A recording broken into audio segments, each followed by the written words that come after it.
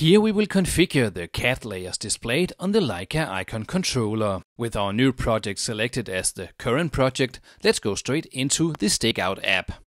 We see a lot of information on the map and it's quite difficult to make out what's going on here. And there's a high chance of accidentally selecting the wrong point. So let's tap on the Map View Manager button.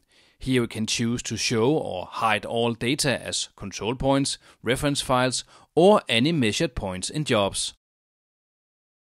The drop-down arrow allows us to expand the layers. If we turn off all of the layers, we can turn each layer back on one by one to find out what is on each layer. Additionally, we can block layers by tapping on the Freeze button.